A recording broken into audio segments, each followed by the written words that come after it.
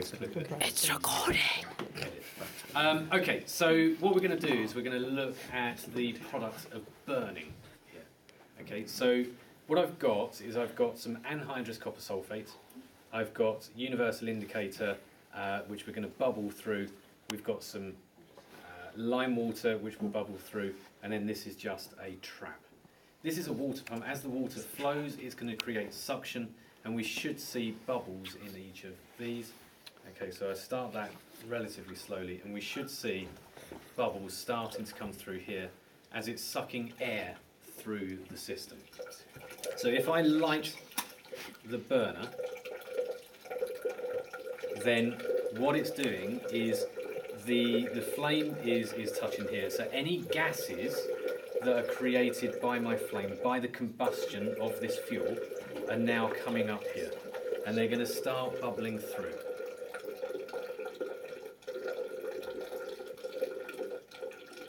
And what we should see is things starting to change.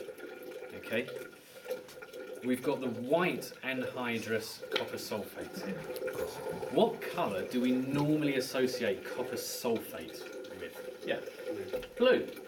Blue. That's because the copper sulfate that we generally use in the lab is hydrated. Hydrated meaning with water.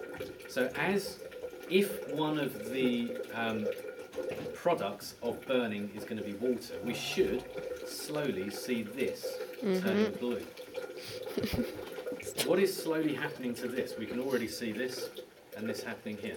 So this was a yellow colour. What colour is it now going? Orange. It's going orange, which is saying it is now Acidic. So something is bubbling through here, which is turning acidic, and that same something actually is bubbling through the lime water, which has turned cloudy, which means that I've got what bubbling through? Yep. Carbon dioxide. Carbon dioxide. So let me turn this on just a little bit more.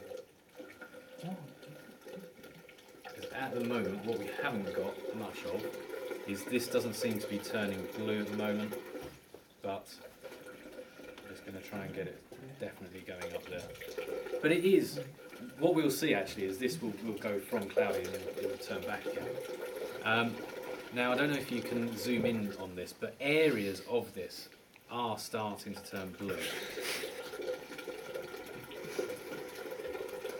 Particularly up at this end here. If holding a white piece of paper up. So if I hold that up. Yeah, that's better. Yep. Then we should see that. It's a great shot. Okay. So all of this experiment is trying to show is products of combustion. Now we're going to assume that this is complete combustion and that we are forming water, and actually I can start seeing the water condensing here. So there's little beads of water Let me get up starting close. to appear here, and then it is definitely turning much more blue at this point here now as well. Okay. Great shot. Okay. So that then is the demo. We're going to have that to look at over the course of whenever you wish. Okay. Now.